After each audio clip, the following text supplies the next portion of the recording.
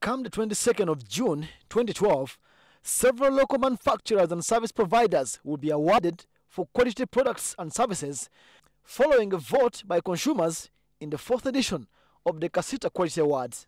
However, the winners will also be vetted technically on quality.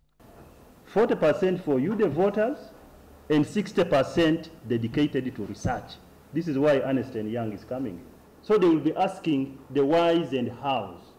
Underlying the awards is the intent to reward local quality, which awarding needs to be coupled with punishment against substandard products.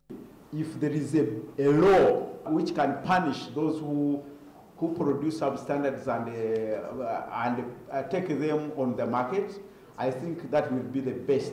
In the proposals that we have made from the private sector, we have required that these people are actually made to run bankrupt. The public will submit their vote by SMS, and the categories will be diverse but broadly in the goods and services sectors. Samuel Setumba, NTV Business.